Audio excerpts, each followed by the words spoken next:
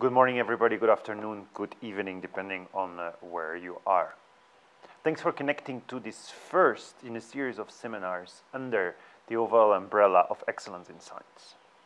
Together with the leadership team, we have identified 6 important strategies to move CIMMYT into the right space so that in 2100, people can say, thankfully, in 2022, those women and men took the right decision, did the right things, so we have a better world right now. That means we are looking at how can we shift from resolving yesterday's problems tomorrow to today resolve tomorrow's problems. In order to get our creativity going, and in order to support one of those 6 strategies, and the 6 strategies are excellence in science, excellence in operation, resource mobilization, talent attraction and retention, a strategy related to partnerships, and a strategy related to our influence. How do we influence the top-level global conversations? In our excellence in science strategy, we want to get our creativity going. We want to tap into our thought leaders, as well existing ones as emerging ones. And with this series of seminars, we want to go deep in some of the scientific topics, and we want to listen to some of the non-traditional, broad system thinkers and listen to how they look at what we do here in CIMMYT and what is going on in the world. It's therefore my honor to present today's speaker in the first seminar, which is a science deep dive under the umbrella of the Excellence in Science. Some of you, and I actually know many of you, know Steve Tangsley. Steve is going to today present in the core of what we're trying to resolve, all of us, which is actually looking at complex decision-making problems. And he's going to do that as a breeder and from a genetics standpoint. So just alone, this intriguing element, to know that a professor from Cornell moves into complex decision-making problems and then has the audacity to start his own company and be the CEO of that, makes me very intrigued about his speech or his presentation today. What different things did he see as CEO versus professor? How, from a molecular geneticist focusing on selective plant breeding to achieve genetic improvement of crops, he became the CEO of Nature Source Genetics and is combining both skill sets. Steve, the floor is all yours. Parents have taught me that it's not all about you, that you have a purpose. If you have skills and abilities, you need to use it for others and in service of your country or the larger world. And he took it a step further and he set up, during his time as president, something called the Peace Corps, which still exists today. This was essentially a mechanism by which men and women, usually young people, like from college or high school, would go out in the world and provide some help somewhere in the world, especially in developing countries. So you could go. And that was part of the responsibility in life. You had a responsibility to give. And that also had a large impact on me. And so when I was finishing up high school, my goal at that time was to go to college, gain some kind of skills, and then join the Peace Corps. And so I enrolled in local university, Colorado State University, and not being from a very affluent family, I had to work to pay my tuition bills and housing. And the job I got was as a custodian or a janitor in the student union. It was on the weekends. You get up at 5 a.m. on Saturday and 5 a.m. on Sunday, which, as you probably know, college students don't have much sleep anyway, and getting up at 5 o'clock on the weekends doesn't help any. And on top of that, I had almost no social life because I was working or going to school all the time. But it did pay the bills. But one day, I was taking a break at my job, and I noticed a bulletin board, and I saw an ad for, they wanted someone who could water greenhouses. It was a paying job in a barley research at a greenhouse. And the job didn't pay as much as my custodian job, but it paid enough, and the hours were better. So I quit my job as a custodian and went to work for a professor named Takuma Tsuchiya. He was a barley breeder and geneticist at the university, and I took care of watering the plants, which wasn't that difficult, became quite good at it. But I also had the chance to observe him and his students in the greenhouse talking about the plants. And for me, they just looked like plants, they're just barley plants. But they opened my eyes that there was a lot of other things going on that I wasn't seeing. And they talked topics about breeding and about plant morphology and genetics and cytogenetics. And I got quite interested, and I got him to let me agree to work in his lab part-time, to work in the lab in the greenhouse throughout the rest of my college career. And I was about to graduate, and Professor Suchiya came by, and he asked me, well, what are your plans next? And I said, well, I plan to go on the Peace Corps and try to help people. And he said, that's a very admirable thing. I really think that's excellent. He said, I've noticed that you have an inclination towards science and maybe breeding and genetics. And he said, you could go on the Peace Corps, and you certainly could help some people. But if you use your talent and your mind and went to graduate school and became a breeder or plant geneticist, you potentially could help a lot more people through your abilities. So think about it. There's many ways to serve, and maybe this is an alternative one. So it's really an eye-opener, one of those junction points in your life that I realized there was something I enjoyed doing that actually could be something that could be helping. So I went on from there to the University of California, Davis, to pursue a PhD in plant genetics and breeding.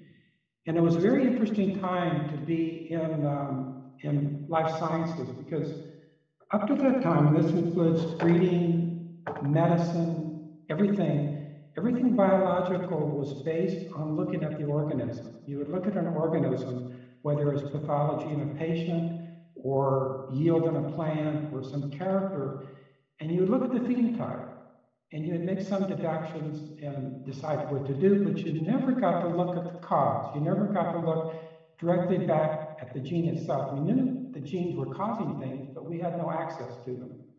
But that's how things were at that time. But it was a transition period. There was no molecular biology at that time. There was no DNA sequencing, no DNA markers, none of that. It wasn't even in the vocabulary. But there was something called biochemical genetics, which was a way that you could start studying the properties of particular biochemicals and even the genetics of them. And a very popular one was studying enzymes, which of course are proteins, so they're more directly linked with the actual gene itself. And as you know, there's many proteins in an organism. So if you just extract the proteins and run them on a gel, you'll see so many different proteins, you just see a big mess. But they learned that you could take these protein extracts from a plant or an animal, separate them on electrophoresis on a gel, and then add the substrate for a particular enzyme coupled with a dye, and you could see the position on the gel where that enzyme was located. So this was called enzyme electrophoresis, and it was very popular in two ways. One, it was used by people studying the proteins themselves. And it also began to be used, especially in taxonomy, as a trait, because these traits are very demonstrable, very heritable. So if you look at the left side of the gel, you see a number of individuals look identical. And to the right side, you see there's a slight difference in one of the bands. And that's a very repeatable characteristic traceable to a single gene.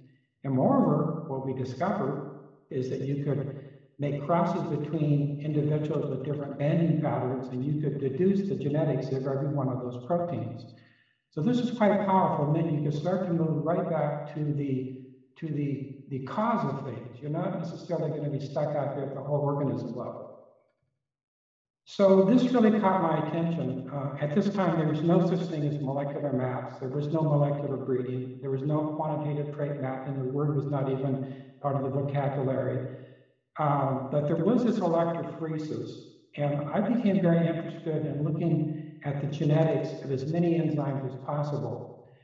It was not something at that time was deemed appropriate for a PhD thesis because there was no discipline. So I began trying to construct a genetic map of as many protein-coding enzymes as possible, and my thesis was something else. So during the day, I went to class and worked on my thesis research, and at night, in the evenings, I began constructing the first, what you call molecular map of a plant, which was tomato, and it was published in 1980, about the time of my graduation. And it was, by today's standard, it was nothing. It was a genetic map with 20 markers on it. These are enzyme markers and related to the genes that encode these. But it was really different than any other map that had been created up to that time. All other maps were based on phenotypes like dwarfism or anthocyanins or whatever. This was based on the molecules. And these molecules, because they could be simply studied on a gel, you theoretically could use them for a lot of applications, looking for other loci controlling other things or possibly quantitative traits. So this became the focus of my life for the next roughly 15 or 20 years. I just immersed myself in this. And my next stop was Cornell University, where I was hired as a professor in the plant breeding genetics department. And by this time, molecular biology, i.e. DNA technology, started becoming available. It became possible to extract DNA from plants. Prior to this, it was not. Restriction enzymes became available, southern blotting, the tools to actually start making maps at the DNA level. So we went full bore. We created the first high-density genetic linkage map at the DNA level for tomato and potato, published in '92. We made one for rice in '94. We then went on to use these for various applications. Once we had a full map available, we began using it for quantitative trait mapping. We also, since these are DNA-based, you can compare genes between species. So we started making comparative linkage maps like rice and maize. And ultimately, we use these maps or these markers to actually clone the genes causing traits of interest. So we published our first one was cloning of a disease resistance gene in 1993. And then by the year 2000, we cloned the first quantitative trait locus, the actual gene causing a quantitative trait. So it's a very productive and stimulating period of my life. But one other thing I learned from it was that there was so much possible, but it was so limited by the ability to get data. So we go back to this first map we made in rice and tomato. A map like we published, which had about 1,000 markers, today could be done in a matter of weeks easily. We spent, a lot of people, I had a big lab, spent about 3 years collecting the data to make that map. And all the other projects we did, there was just a lot of time collecting the data. So it had great potential, but it was really limited by useful data. And the analysis was sort of a small piece of the action. So it's about this time that a monumental idea came about in the life sciences, and that was, up until now, we have looked at the outcome of processes, phenotype, but if we could actually read out the entire genetic blueprint of an organism, like humans, we would really transform biology. We'd look at the raw source and have the full blueprint before us. So this was monumental if it could work. If we actually do it, it would be changing how we approach life sciences. But the problem was at that time, it wasn't doable. There wasn't the technology to sequence the roughly 3,000 base pairs in the human genome. There wasn't the chemical engineering technology developed for it. There wasn't the computational tools. It was a dream. And it was interesting, the dream was pretty compelling, but it was opposed by a lot of scientists because they knew it would suck up a lot of money that went to other research, and it may not work. But ultimately, it did work. The first human genome sequence was published in 2003, and the price tag, one human genome, $2.7 billion. Now, most of that went to technology development. It didn't actually go to sequencing that one human genome.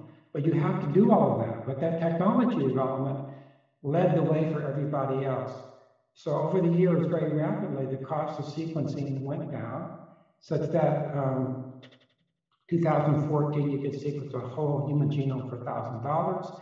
And today, you can sequence the majority of any genome with any organism, the portion you need to make any decision, for about $20. So it's really staggering how this has ramped up the availability of information.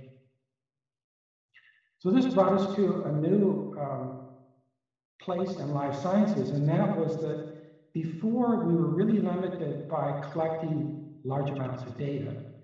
And now technology, engineering, and chemistry are moving in to fill that vacuum, creating such vast amounts of information that the dilemma was, how are we going to use it to do something useful? How are we going to use it to make a decision or to make a biological discovery?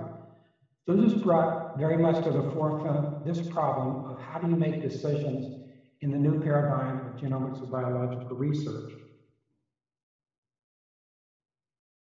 Let's see if I can advance one more slide. Okay. So this brought me to another stage in my career, I'd say a junction point in my career. Everybody that was thinking about biology to any extent at that time was thinking about the implications of the Human Genome Project. What if it succeeds? What does it mean for institutions to train people in life sciences? What kind of instructors do we need? What kind of facilities do we need? So I became the head of a group of about 70 faculty members from 20 departments, including the med school, vet school, life sciences, plant breeding, engineering, etc., who had the mission of drafting out an investment plan for the university in the future of life sciences. And so I went to many departments I never would have encountered before, like physics or mathematics or ethics, sociology, all these different ones, to try to understand what was likely to happen. And the real eye-opener came for me from two departments. One was high-energy physics, which one has a very strong department of physics, and at that time there were two Nobel Prize winners in the department. So I went to their faculty meeting, I explained the idea of the Human Genome Project and so forth, and they stopped me right halfway through and they said, we know what's going to happen to your field because it happened in our field. And that is, in the high-energy physics, prior to the consortium high-energy colliders, there was very limited data. But once countries went together and built these community facilities, it became lots of data, and the people that turn data into knowledge are mathematicians. So you should invest heavily in the mathematical computational sciences. Went to the astronomy department, said the same thing. Astronomy and physics weren't talking to each other, but they had the same conclusion. They said, before the space telescopes, there was very limited data available for astronomers. When that came on board, we were inundated by data, and the people that turn data into knowledge and decision-making are mathematicians. Invest heavily in that. So we did. We invested a disproportionate amount of our funds in those fields. We built some whole new departments, the computational sciences, that has been very successful. But in doing this, I had two parts of my personality. One, I was looking for Cornell, what should we do? And the other, I was meeting all these people from these fields that I'd never heard about and thinking about, if these fields can transform life sciences in general, it must be true for plant breeding. And the one field that really struck me was a field called operations research. It's not one that most people trained in biology or plant breeding or so forth have heard about. It's a field that emerged out of computer science and mathematics a few decades ago. And what it does is it looks at problems that have an almost infinite number of possible solutions and can find the optimal solution out of those huge number of possibilities. And it combines a number of tools from mathematical sciences, computational geometry. It's a very well-developed discipline. But up until that time, almost all of its practical applications were not in the life sciences. It was meant in manufacturing or in transportation or finance. But I realized this field was perfect for plant breeding. I'll give you an example of how this field approaches a problem and why it's perfect for plant breeding. So I'll give you a simple problem. Let's say that you have a problem where you have 7 objects of different weights, and you want to select the object that weighs the most. It's simple to do this. Obviously, 24 is the answer. In operations research, you formulate this into a formal mathematical statement. So the problem is called the objective. The objective is choose a unit that maximizes grams. Now we're going to get a little more complicated, which is closer to real life, including plant breeding. We care about more than one thing. We want to maximize a subset that gets the most grams, but we can't spend more than $12. So now you get to look at two variables, and it gets hard to solve this visually because there's a lot of combinations. In operations research, these requirements are called constraints. So the constraint is can't spend more than $12. The beauty of operations research, you can have any number of constraints and you can still solve the problem.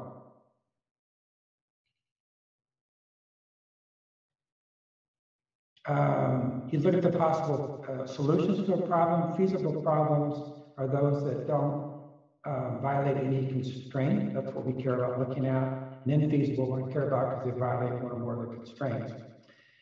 Now, this is where operations research starts to diverge from the traditional approaches used, say, in plant breeding, is that you could solve this problem by looking at the individual items. For example, choose the heaviest object, and then the next heaviest object, you get 24 grams to 22 grams, and you get a solution better than random. You get 46 grams, but you're not sure it's the optimal solution.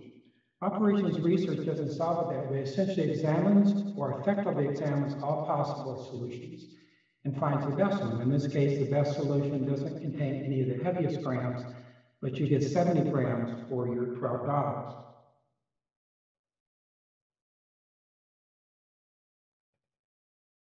So why is it ideally suited for plant breeding? Because essentially plant breeding is a manufacturing process.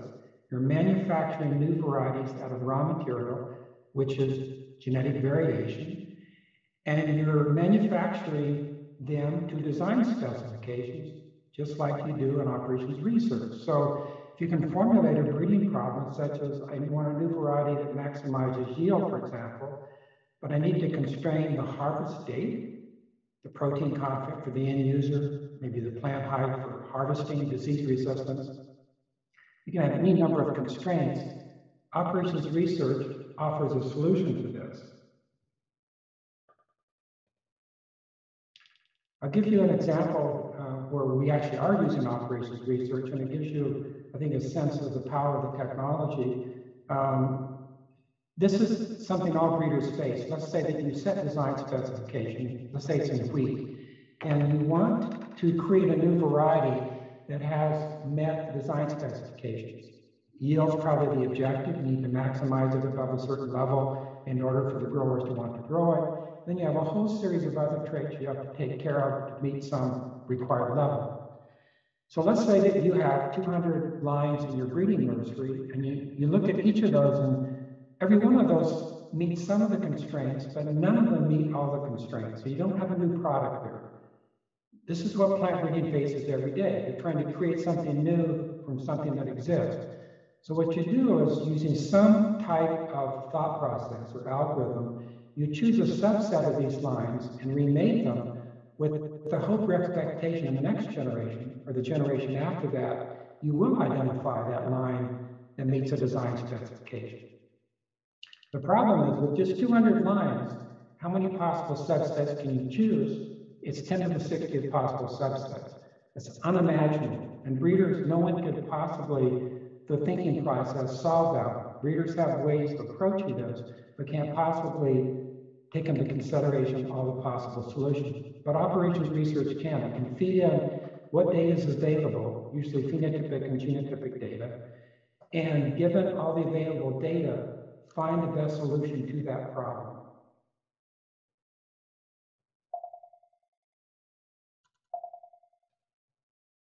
So this comes to my next transition in my career. This is about 2006 that I really began thinking about operations research, a little before that, and realized it was a field I thought could really be transformational in plant breeding.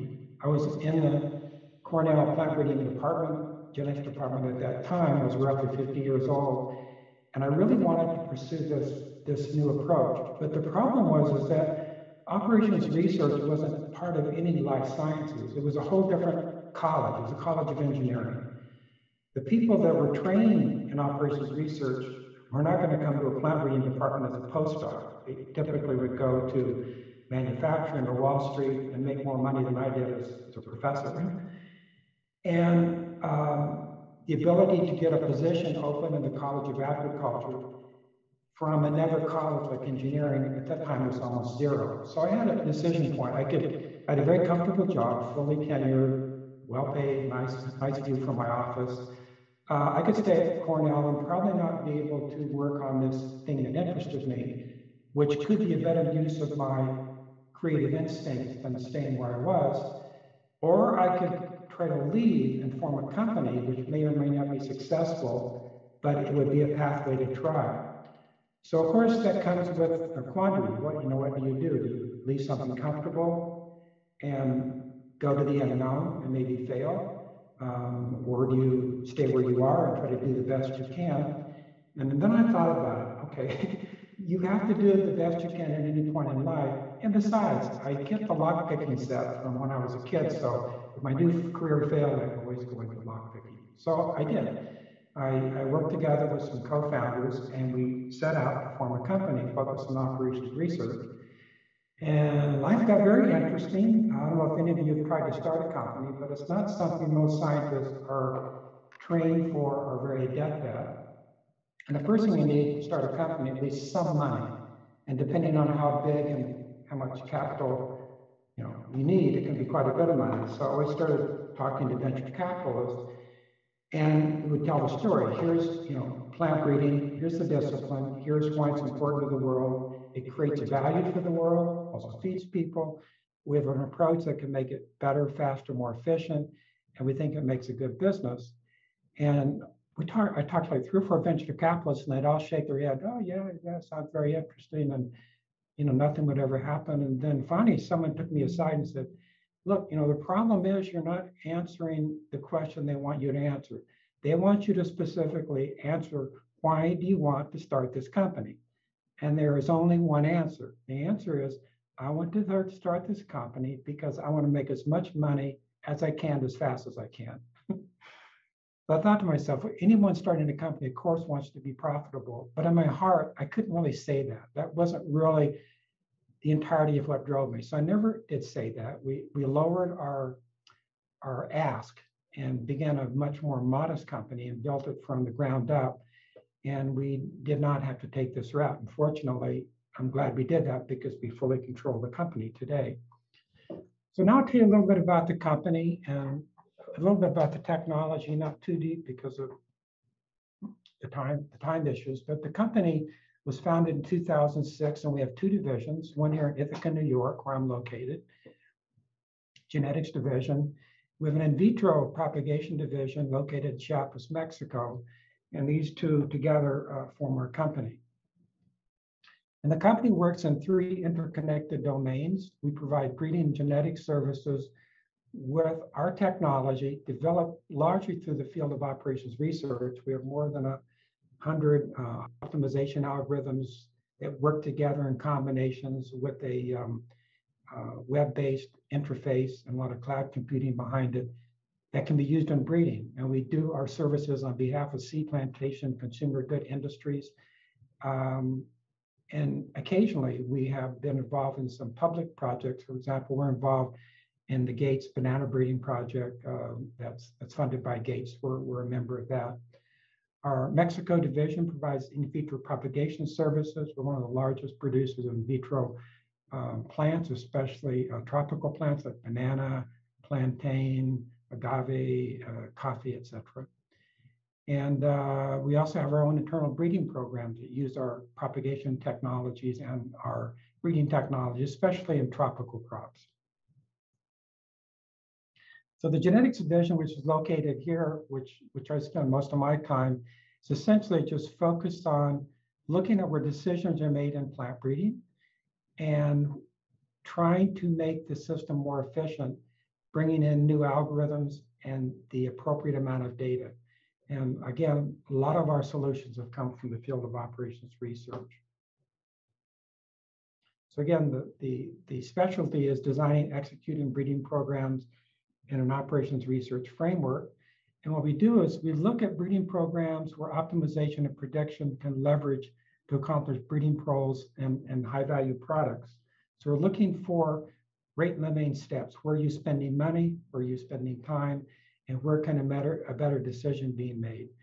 So we have a whole suite of technology developed, and depending on the crop we're working or on the partner we're working with, we use different aspects of this.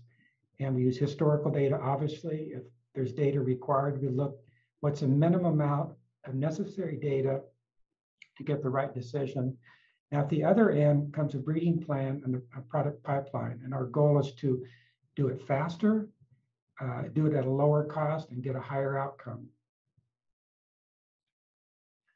So again, we really are operations research focused. We start with design specifications. If you don't know what you want to create, how can you possibly create it? And then we look for the shortest path to create that product. And one of the benefits of this is we can get higher selection gains. Also, we can handle multiple traits simultaneously without the need for index selection, which has been one of the real limitations of breeding, is how do you take different traits and meaningfully put them into an index? With operations research, you don't need to.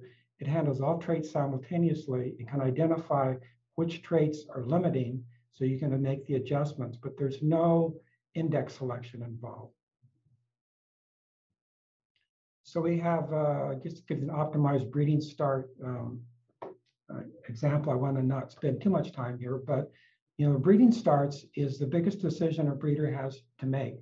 You have to make populations for breeding that have genetic variation, and you create those from founding lines, crossing 2 or more founders. And it's this decision, is the breeders choosing the right combinations and the right breeding population that has the largest impact on both the cost of the program and the probability of success. And for most commercial breeding programs, it's also the most expensive part of the R&D. Evaluating breeding start populations sucks up most of the time and money in breeding. So just for example, this is similar to what I showed in wheat, but if you have 500 lines available for a particular market segment, and you had the budget for 100 breeding start populations per year, with two-way starts, there's 125,000 possible two-way starts, so you only get to sample 0.08% of the possibilities. With three-way starts, it's even smaller, and four-way starts, it's almost infinitesimally small. So this, I call this a breeding start dilemma. What we've developed is an approach that, given all the information available, can help the breeder choose their breeding starts most likely to give new products that meet the design specifications, and we call this the optimized breeding start technology. It allows you to optimally sample and recombine potential genetic lines to produce high-performing breeding populations according to design specification, to predict gains multiple generations in the future, and again, allow you to predict multiple traits simultaneously, even if they're interactive or pleiotropic. It not only identifies which combinations are the right ones to cross, and each combination is only known in the context of the other combinations, but it also informs the right number of offspring from each one. So you don't necessarily, you should not optimally sample the number of offspring from each breeding start. The number of offspring will be determined by the design specifications and the whole set of breeding starts. So again, at the end of this, our goal is to have less time and less money spent to get to new products with higher gains. And I'll just end up here with giving an example from tomato, which actually is, vegetable crops are some of those difficult crops to work with because the design specifications are enormous. So this is for glasshouse high-tech tomatoes grown in Northern Europe. The objective, like most crops in the design specs, is maximize marketable yield, but there are 21 constraints that had to be taken care of. And all 21 had to be met, otherwise you couldn't market it. So it's an incredibly challenging problem to solve. But we could feed in all this information, identify the correct breeding starts, and within 5 years from the first crosses, we're able to produce new hybrids that outperform our partners' portfolio, but more importantly, it outperformed the competition's portfolio anywhere from 12 to 17% in yield, while meeting all the design specifications. So it's not magic. It's just that when you're able to make a better decision at multiple steps and take into account multiple traits simultaneously, that you have a better chance of reaching success. So we've been in business now for about 15 years, and we've had a chance to test and use and develop our technologies across a broad spectrum of crops, from diploids to polyploids to vegetatively propagated, seed propagated hybrids, line breeding, et cetera. And we've used that information to help us further improve our platforms from the data coming in from the various projects that we've worked on. So that's kind of a very brief, personal and scientific story. And I hope it explains what we're doing scientifically, but also sort of how I've tried to lead my life, going back to what I think my parents said, which is happiness is helping others. And you have to identify what it is you have to offer and what's the best format to offer that. And I may not have done it perfectly, but I've tried to do it according to what I thought was important. I'm especially pleased to speak to all of you because all of you I know working at CIMMYT and other related institutions are really out to make agriculture more productive and sustainable for the world's inhabitants. So you really, you demonstrate the concept that happiness is helping others. And this is extremely important for having, I think, a peaceful world, but also a sustainable world. So I'll end by thanking all of you, and I'll be very happy to answer any questions if I can. Thank you. Thank you very much, Steve. Very interesting presentation. So I would like to invite the audience to raise their hands so they can make a question or comment. Or if you prefer, you can write a message at the chat box, but we can start. Invite you to open your microphone or raise your hand so you can give your comment, question.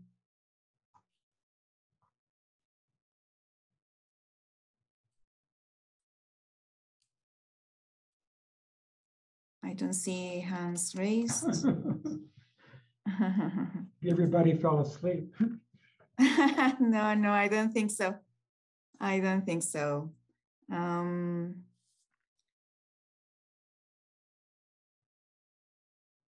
Okay, here we have a comment from Gideon Kuzman. Great presentation. What kind of algorithms do you use? Gideon is an economist and mathematical programming adept. So the question was, what kind of algorithms do we use? Was that the question? Yeah, yes, that's the question. Yeah, we have a team of people from mathematical and engineering sciences that bring sort of different approaches, and they use different algorithms. But for operations research, they especially rely upon solvers that were developed specifically for the field. One of this is Gurobi, which you may be familiar with. So a lot of our programming is in Gurobi, but we also use other platforms for our programming, but everything's tied together in web-based applications. So when someone uses our algorithms, they come to a web-based interface, which looks like any other software, and it's designed for breeders. And then they access different parts to make decisions. And behind the scenes, it's reaching out to different solvers and cloud computing, but the user is not having to do that manually. It's all coming back sort of behind the scenes. So it's a broad mixture of things happening behind the scenes. Okay, thank you. Question. Oh, sorry. Yes. We have a raised hand, Tanda Dilayo, sorry. Please, Tanda, open. Yes, go ahead. Hi, Steve, can you hear me? Yes, Yeah, okay. Thank you for that insightful presentation. Just wondering, I mean, so from your experience, what kind of infrastructure you might need? I'm thinking from the point of view of the CG, trying to think about something like this. I mean, I can see where it might actually fit in a large multinational breeding organization, with a little bit more resources than we do, and try to build a team that does something like this. But for us, with the limited resources and kind of levels of funding going, I'm kind of wondering what you think might be the best way for CG centers to try something similar to this. It'd be something that we could maybe outsource to a company such as yours, or you think it's something that can be done by research organizations internally? Yeah, it's a very good question. I think, if we look into the future, solutions to problems are probably going to come from multiple sources, public organizations and private organizations working together. It kind of changes over time. For example, most of our work up until now has been with private companies. And the reason for that, the reason that they engage us, some of these companies are quite large, some of them are smaller, but the cost of developing all of these background algorithms, software, making sure it works well can be time consuming and expensive, and people really want to just access it and use it and move on. And some smaller companies can't possibly afford to do that. So they come in and make a contract or partnership with a company like ours. More recently, we actually are working with a international project on transforming banana breeding into a hybrid type crop, which I won't go into the details, but it's with GATE funded and with IETA and other partners. And we're providing our expertise and we're using some of our algorithms on behalf of that project. So I don't think anything's out of the question. I think the main thing is keep in mind, what is the goal for society? The goal for society, for me, is to produce better plants quicker for a sustainable agriculture. And you put together whatever kinds of people to work together as you need to do that. And it can very well allow for public activities, public institutions like CIMMYT, and for private institutions to be part of it. I don't think it's exclusive for how this works. And how you do that probably depends on the situation, but I think the future, will need to be a mixture of both public and private. Thank you. Thank you. Thank you very much. We have here a comment from Jen. What's the advantage or difference of using your method over index selection? Yeah, the challenge with index selection, you're taking a number of traits, sometimes 10 or more traits, which everyone is different, like yield versus fruit quality, fruit quality and flavor versus fruit size versus disease resistance, and trying to put them together into one value, the value of the index. Well, how do you weight those different things? How much does yield matter compared to disease resistance, compared to fruit quality? It's really impossible. It's a very subjective thing. And even if you do it, it doesn't scale in a linear fashion with value. What you really need to say, in most cases, what really matters, first priority, is you want to maximize the yield, because that's what gives growers a way to make more profit. It also gives society more in terms of productivity. And everything else becomes a requirement, a constraint. You want to have the flavor at a certain level, so people want to eat it. You have to have 4 or 5 disease resistance are mandatory, but you don't have to put that into an index. Operations research never creates an index. It says, given the constraints, I'll look for a solution. And if there is no solution, we'll come back and say, with those constraints where you've set them, there's not a solution available right now. Don't even try it. You may then come back and say, okay, which of the constraints are tight constraints? They're hurting it. Maybe you've been so insistent upon a certain level of flavor that's really unattainable. They'll come back and say, this is too high, and you can adjust it. But there's never an index involved. It's just automatically allowing you to make adjustments in the constraints. And it takes into account all the interactions and pleiotropy and comes back with answers. And you're never forced to go into this artificial one value index selection. I don't know if I'm explaining that well, but that's how I see it. Yeah, thank you. Thank you very much. Now we're that explains it. Thank you, Jan. Now we have 3 more hands raised. Dorcas Gammon, would you please open your microphone? Yes, please go ahead. Thank you, Steve, for the nice presentation. Given that you have been working with banana for a while, I wanted to know what has been your experience And what advice would you give, for example, to a team which is working on operational research for multiple crops with diverse genetics and diverse environments? Thank you. So if I understand the question, the first part was about banana and how banana might relate to this. Is that correct? Yeah, what has been your experience working with banana? Well, first of all, I have to say right at the very beginning, I'm no banana expert. I come in from the outside, but it's true of all the crops that we work on now. And that's one nice thing for me is that I don't have to be an expert. I can bring my experience and try to learn from the people I work with. So what I've learned about banana, I've learned in the past 3 years with this project, and understanding the needs and also the constraints of the system. And the one thing that struck me most about banana is it has one very serious limitation, and that's sexual recombination. That if you look at what drives evolution, has allowed evolution to succeed, there's 2 pillars. One is genetic variation. Without genetic variation, there's no evolutionary process. Without meiotic recombination, you can't use that genetic variation effectively. That's what gives rise to all of the organisms that occupy the Earth. It's also the same foundation of breeding. Breeding is basically evolution with humans doing the selecting.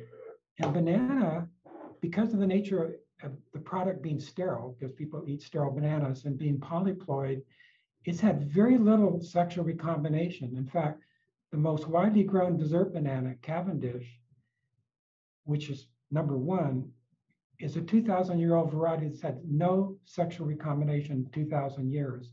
So how can you possibly use genetic diversity if you can't recombine it? So our big focus on the banana is devising a new system utilizing banana natural variation, of which there's plenty. There's wonderful germplasm collections around the world, and rethinking banana as a hybrid crop with heterotic groups of both diploid and tetraploids, where you can get meiotic recombination, cross into to make triploids, which give good products because they're sterile and don't have seed. So it's really been trying to find the bottleneck in the system and then find a way to address it through a partnership program, which is what we're doing. So that's been my experience with banana, and I'm extremely excited about the prospects for it. Thank you. Now I would like to get the microphone to Sarah Harn. Please, Sarah. Hey, Steve. Thanks for the nice presentation. Working in ag and very much so in international ag, logistics really make or break any of the science that we want to try and implement. So how do you factor in logistics as part of the optimization process that you're doing, in addition to the normal costs that we count of in terms of pounds, dollars, cents, etc.? Mm-hmm. Thank you. When you say logistics, are you referring to like logistics of how you get new genetic materials to the people that need to grow them, or shipping the end products, or what type of logistics are you thinking about? Logistics is part of the breeding process. I mean, genetic gain is one of the big key elements in there is time. So how do you consider the time involved in the process, whether it is time to move parental material to make initial crosses, time for analyses, time to distribute material for testing, etc. Yeah, it's a good point. So the first thing we do when we come into a new crop or a new partnership is we look at the commodity, the species being bred, and we look at the current pipeline, the current logistics. What does it look like? What's been going on? You know, it has to start somewhere with the genetic diversity, and then someone's having to usually cross and make recombination and do maybe multiple generations if they're trying to get inbreds or doing something else. We look at every step in the sequence, how much labor and resources are needed at each step, and how much time is each step taking. And we go through the whole system. Then we ask the question, which of these steps can be, through a better decision-making or resource deployment, be reduced? In other words, for example, in the breeding starts, if you're able to make the very best breeding starts, instead of screening, say, 100,000 progeny in the field and have a chance of having a gain of 5%, maybe you just need 2,000 because they're 2,000 better designed. Or if you're, they're normally going, say, 3 generations of inbreeding, you can ask the question, how much is that gaining you relative to the outcome? So there's no one specific answer, but we look at it as a process, and the operations research is a process optimization process. And we're looking what points are variables, where's the cost, and what can we do to reduce the cost, reduce the time, and have a higher chance of an output at the end.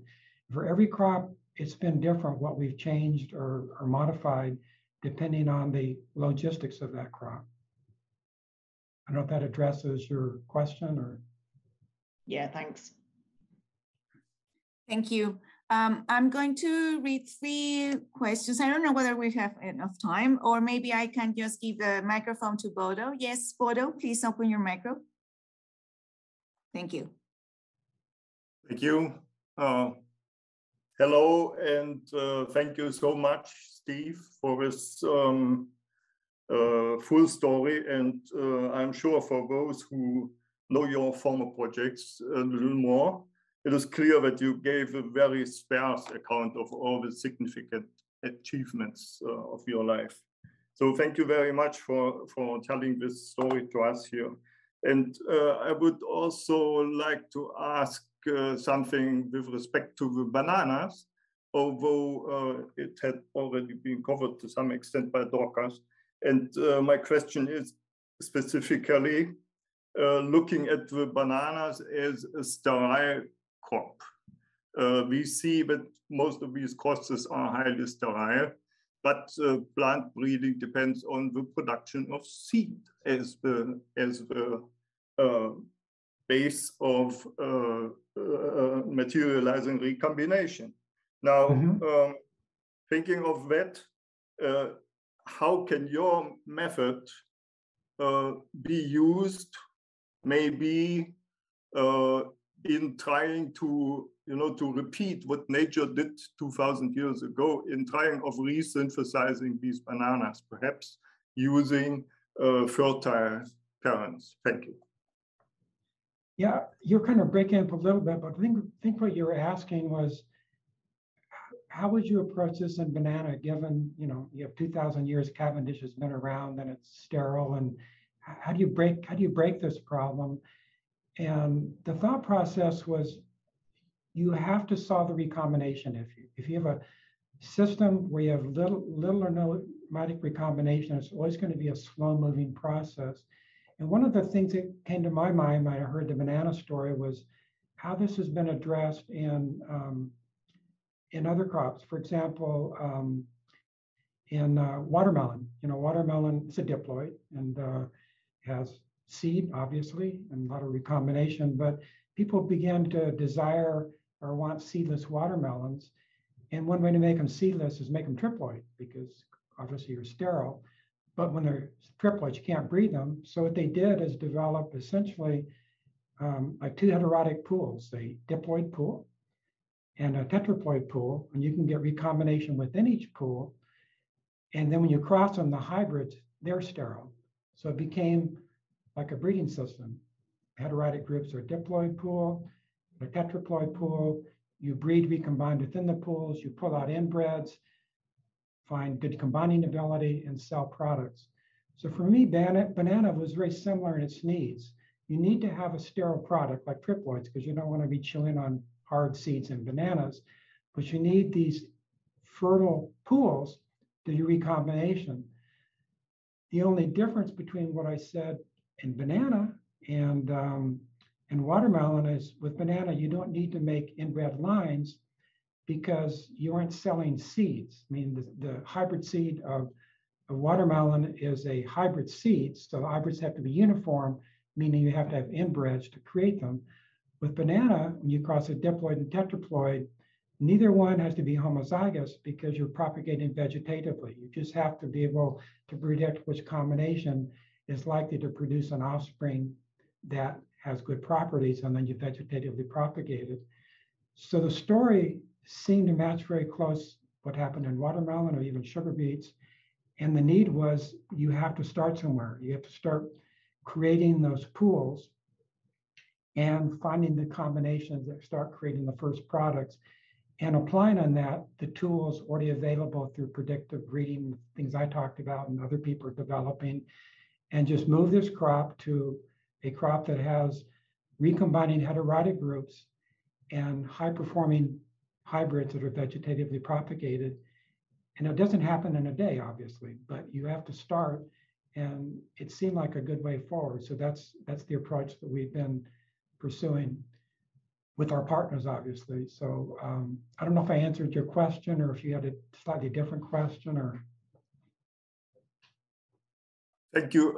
In fact, I am seeing this problem of genome mosaicism of the bananas, which is hampering, the crossability of them. But anyway, thank you. Thank you very much. So I think we have reached our time. So Steve, we have some few questions in the chat box. Maybe we can address those to you by email, and then if you have time, you can return them. And if that is okay, hopefully. Sure, no problem. Thank you. Thank you very much. So I don't know whether you have any final message. Thank you very much for your inspiring work. So any final message? No, thank you all, and keep up the good work and keep the faith. Thank you very much. So on behalf of CIMMYT, we thank you for this interesting presentation, designing and executing optimized breeding programs using operations research technology.